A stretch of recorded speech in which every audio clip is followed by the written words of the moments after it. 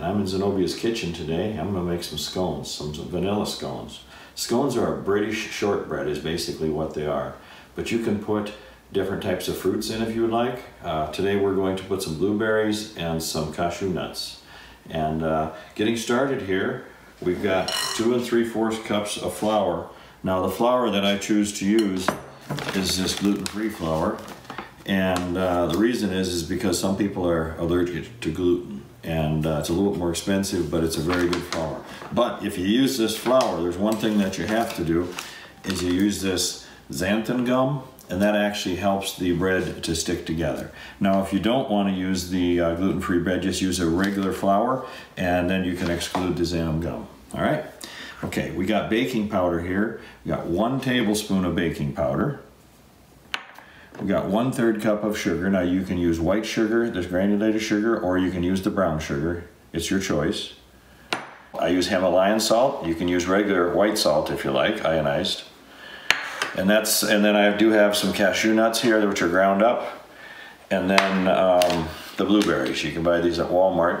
Or you can use fresh blueberries, but they're a little bit messy. So I choose to use the blueberries along with some coconut flakes that we'll put in during the process of making the bread. So right now, and I also have a little bit extra flour here because you might not get the consistency right at first with the liquids. So I want to have a little bit of flour on hand just to make sure I get the bread good. All right. One other thing I have here is I have another egg, and then I have this silicone brush that I'm going to use to glaze the scones when I get them ready to go into the oven. All right, so right now we've got our flour, 2 3/4 cups of gluten-free flour. We're gonna put our dry ingredients in. Let's go ahead and mix in we got the baking powder, then we got the sugar. Just make sure you get it mixed throughout the batter, or the flour. And after that, we're gonna put some salt in here. Get that mixed around. You don't want to put too much salt. Okay, just make sure you mix that real good. And then at this point, I also, in the dry ingredients, I'm going to go ahead and open up the blueberries. I'm just going to go ahead and put the blueberries in here also. That way they're all mixed in. And you know, the blueberries are very, you know, they're dried blueberries, but like I say, you can use the fresh ones, a little bit messy. But one little package like that, you can mix that in, and it'll come out really nice in the end. So I just want to mix it up real good at this point. In preparation time, you can figure maybe, you know, mixing these ingredients maybe 20 to 25 minutes, and then cooking time, you're going to go at 425 degrees for about 25 minutes. All right, so we got this mixed up real good. I'm going to go ahead at this point and add, I'm not going to add all because I want to use this for the topping before I put it in the oven. So I'm going to add a few now, maybe half. These are cashew nuts, okay? We eat a lot of these cashew nuts in our family here because my wife is from Brazil. So that's where they come from. All right, we got this all mixed up. Now, we're gonna set that aside a little bit, and then I'm gonna go ahead and put together the wet ingredients. And the wet ingredients include, we got 2 eggs. We got 1/2 cup of milk. What I choose to use is almond milk. You can use regular cow's milk if you want. But we got, I believe it's a 1/2 cup of milk. All right, you add that in.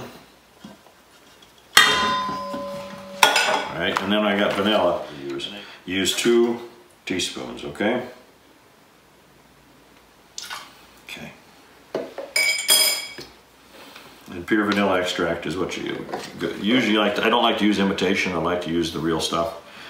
All right, so then we're gonna mix this together. I'm gonna use my little whisk, and I'm gonna mix this together so the eggs and everything is mixed real well.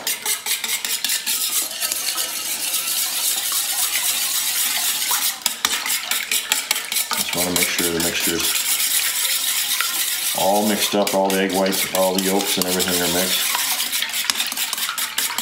All right, then you can let that sit for a minute. And now what we got to do, I forgot to say we had an ingredient, we had butter. But I get the unsalted butter because there's already salt in the batter. And this is half a cup. They asked for a half a cup, but it's got to be, if not frozen, it's got to be cold, so it's sort of firm.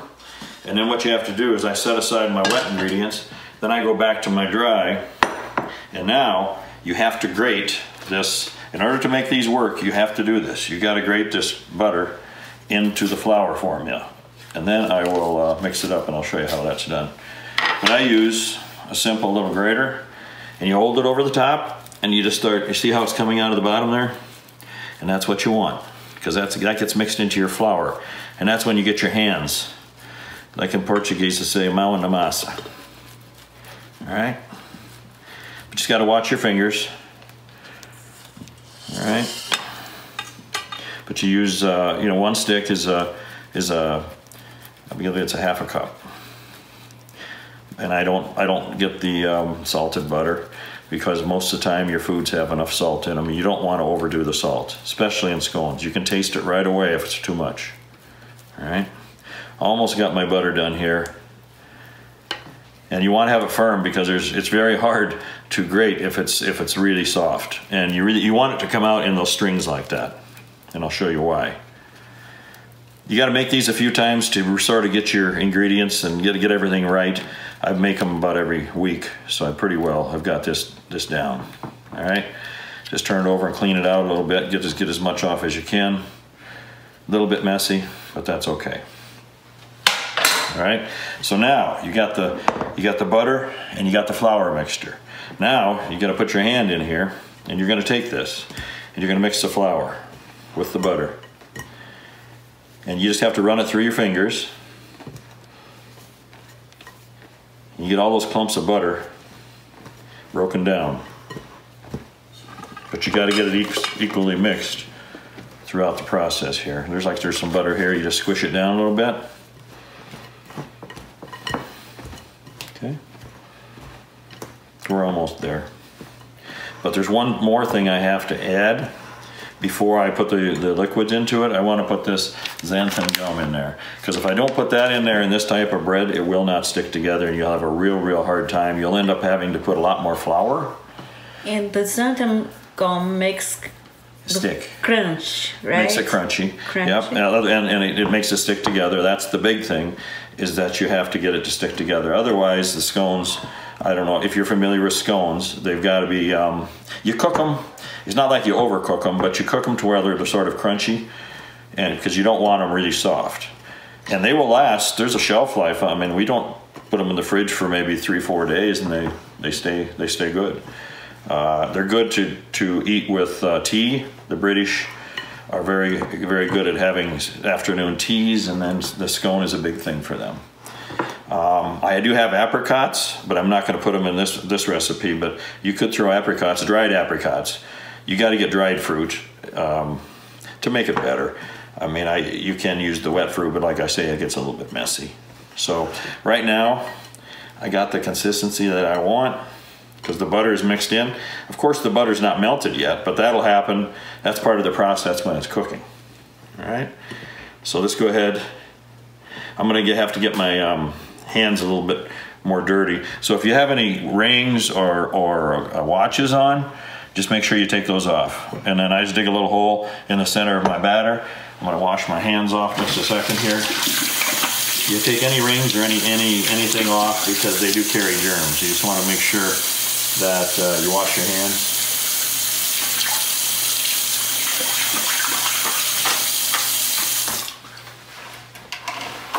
And then dry them off, because otherwise everything's going to stick to you.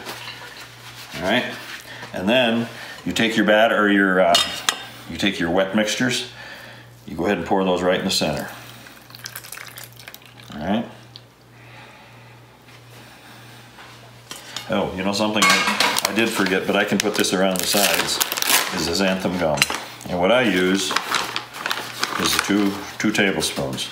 It's really a fine powder. So I put this around here so it gets mixed well when I start. I guess I'm going to be kneading the bread.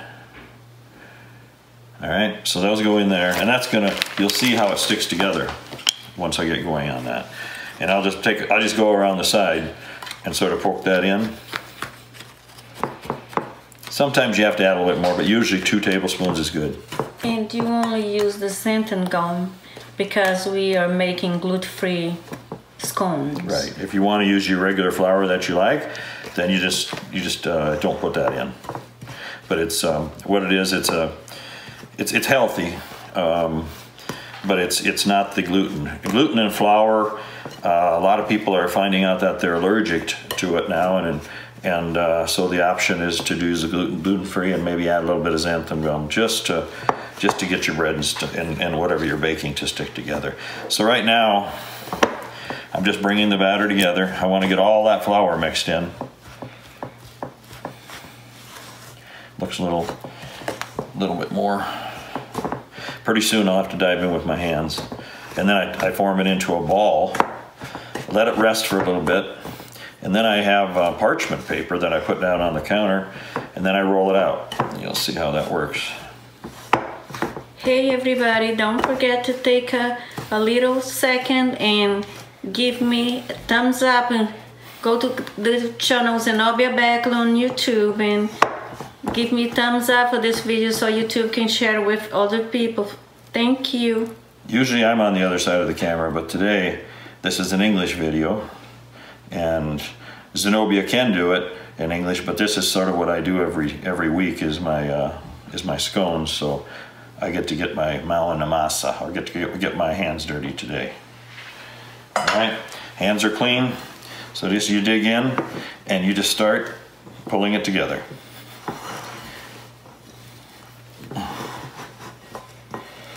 And it's not the same consistency as a regular bread would be. It will rise a little bit, not as much as bread would, because in bread you put yeast. What's going to do the rising factor here is the baking powder. And you don't want it to rise a lot, but you do want it to come up just a little bit. It might even double its size, because you'll see how I cut it into pieces. And it takes 25 minutes in the oven, and it turns out really well. So the main thing here is to get it to, I just got to get it to form into a ball. Sometimes you might get a little bit dry, then you just add a little bit more milk to it. I think we're okay. I just take it down inside the bowl here and pick up all the rest of my batter and work it in. And so what you want to do, you see I put the blueberries in before I put the liquids in. Now they're thoroughly mixed throughout the dough. And you see how it's forming now? I usually like to go like this, throw it into my hand, one hand to the other. Believe it or not, this mixes it pretty well. This will make, I think it's like 12 scones. But now you go uptown and you buy these scones and they're $3 a piece. So I mean, really, this is like $36 worth of scones right here, and I'm doing it probably, you know, when you figure all the products I got here, it's like $5. It's not even that much. And then you can sort of put what you want in them. Not everybody sells them. You can't really get scones at maybe health food stores and stuff, but you're very few places you can actually find them. But it's a British thing. So we're just going to let this sit just a little bit, and then I'm going to get my parchment paper. All right. Okay, I'm back. Getting everything set up here. Got parchment paper that I use down on the countertop. Parchment paper, wax paper are two different things. So if you're going to use your parchment paper also to put in the oven with the scones, then make sure it's parchment and not wax paper. Because I've got non-stick pans, I'm not going to have to use the parchment paper today. All I do is use a little bit of spray. All right. So then, besides that, I got a pizza cutter. I'll show you what that's used for in just a minute, and also a rolling pin. We have to get the dough down to about 1/4 to a 1/2 inch thick. That way it'll raise and it'll make some really nice scones. All right, so what I've got here, this is what I was working on before. So we put it in the center, we just push it down, all right? But I try to keep it round as I'm pushing it. Just keep it as round as you can, all right? Come around the sides and just keep pushing them in a little bit. At a certain point, you'll have to use your rolling pin. But this, I just like to use my hand to push it down. You're making it like a pizza. You're just going to stretch it out so it gets to be about, maybe 12 inches or so. And then that way you can get some 12, you can get at least 12 good pieces of scone. And you can see where the blueberries are coming to the surface. They're all over in there. So it appears that every one of our pieces are going to have some blueberry in them, and that's what you want. All right. You might want to take a little bit of this flour so so the dough doesn't stick to your rolling pin, and just rub it on the top. Okay. And then what I do is, rather than grabbing the sides, I just go like so. And then you go one side, so you're keeping it even, to the other. And it's about 3/4 of an inch thick right now. You still want to work it a little bit. Okay. Work it back, and then it's got to go out this way a little bit more. And then I'll still try to form the sides so I get a good round piece. Okay. There we go.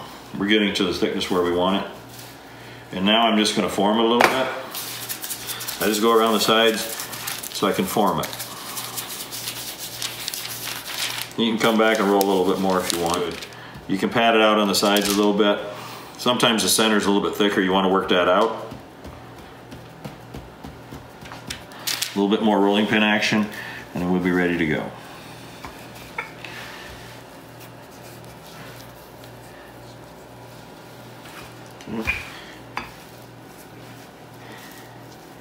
You leave them too thick, it's very hard for them to bake in the time allotted. So that, and they might get more done on the outside than on the inside. They might burn, but in the inside they're still a little bit raw. So that's why you want to get them down to, the 1/4 inch is a good measure. All right. So there we are. So you've got like a pizza size piece of dough. This is your scones. All right. And I always like to work around the sides, make sure they're all uniform.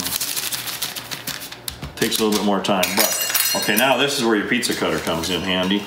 And I don't know what any other tool that you could use to do this. You probably use a knife, but pizza cutter gets it straight. So I just cut it all the way down, cut it in half. Then you cut it across, you cut it in 4ths.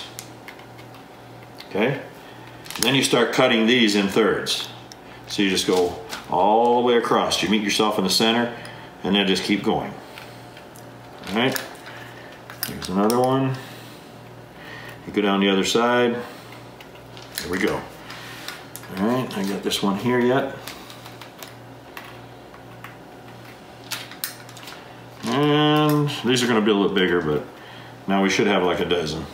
So they're all good. I got a little bit of a berry that jumped out on me. I just take them and push them right back in. All right. So now I want to put them in the pan. So what I do, I just take and spray, just a little bit of spray. And we use the coconut oil. Coconut oil is good for high temperatures, especially over 400 degrees. A lot of these oils that you have, they will burn, and you don't want that. All right. So then I use this little tool right here, and I go up underneath. I start removing them. Just take maybe 1 or 2 out at a time,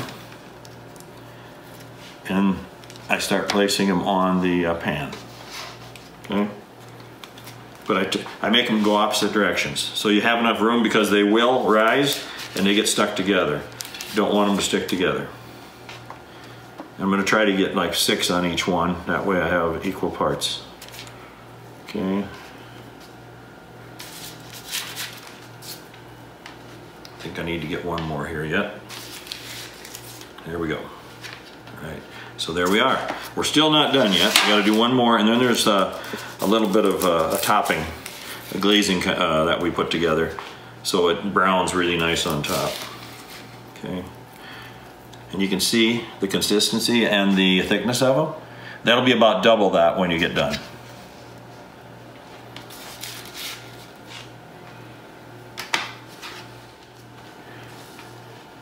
All right, you see that? All right, now we got 12. I'll just bring that back over here so you can see a little bit better.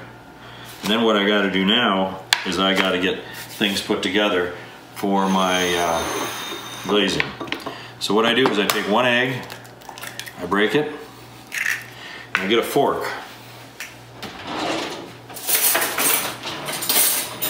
And I mix this up. You got to make sure you get the egg white and yolk, the complete egg mixed up.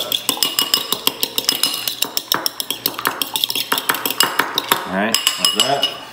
And then I use almond milk. And you can use any milk you want, of course, but almond milk is what we use for this. And I guess I could measure it. I think it's a tablespoon, little bit over a tablespoon is good. You just want it to give it a little bit more, get it a little bit more liquidy so it spreads on the tops of the scones nicely. Mix it again, you're done. And you got this nice little brush here, it's silicone. You don't want to use a regular brush. They have these cooking brushes, but the fibers seem to fall out and they get in your food. And then, so this one here, these are really nice. You can get them anywhere. And then you just take and paint this on. Get it on all areas. If it runs over to the sides, it's no big deal. What this does is just setting you up for a nice looking scone.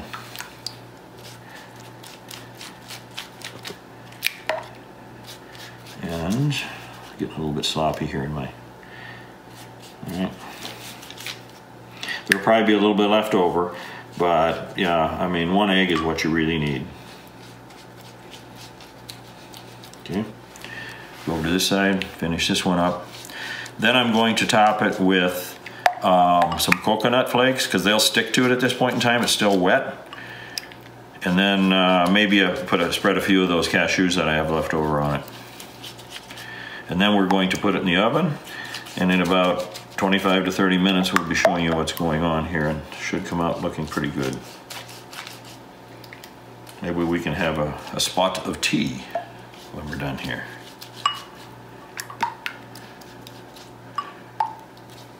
Okay, any extra, you can still, there's really, you can't overdo this. I mean, the more you have on there, the more glaze you're gonna get. If you don't want to use the yolk, you can actually use whites.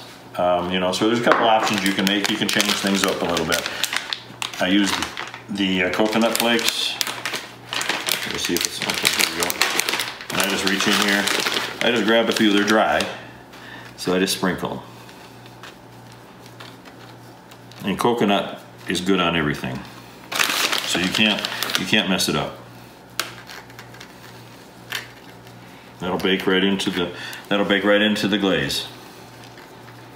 Some people throw a lot of sugar on these, and I believe it ruins it. I don't know. I mean, you could put sugar and sprinkles, whatever you want on them, but if you want to eat healthy, stay away from that sugar.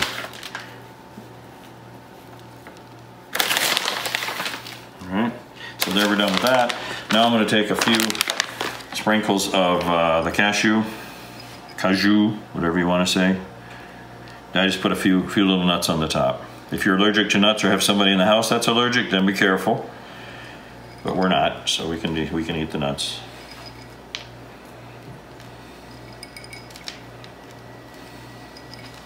So from time to time on Zenobia's channel, I will put together some recipes and appear, get from the other side of the camera. I can do some pretty good pancakes, things like that. So in the future here, we'll see what I can do for you. All right. So we've used all of our cashew. We're good to go. All right, I'm gonna set these in the oven. They're gonna go at 425 degrees for 25 minutes. I'll be back in a minute. All right, everyone, look what I got. I got some scones here that they're done. 425 degrees for about 25 minutes. They're good and brown, ready to go, it's still warm. So I'm gonna go ahead and serve them out here on a little plate. Gonna have ourselves an afternoon tea here. All right, there you go. Blueberry, vanilla scones. And we're gonna have an afternoon tea. This is for the Queen. God save the Queen. And everyone out there, I just wanted to remind you to subscribe to Zenobia Beckley's channel. Right here, you see that? And also in the right hand side of your screen, or be on the left hand side of your screen, you're going to see a picture of Zenobia. Go ahead and click on that. Subscribe. There's also going to be a little bell that you can, if you click on that bell, that way every time she has a video out, you'll be able to see, and you'll be able to see the videos. There's a thumbs up showing that you like it. And then finally, please share the video. Share these videos with your friends, whether they're in America, whether they're in Brazil, any part of the world. Share them everywhere. And we'll look forward to seeing you the next time when you see Gringo in the kitchen.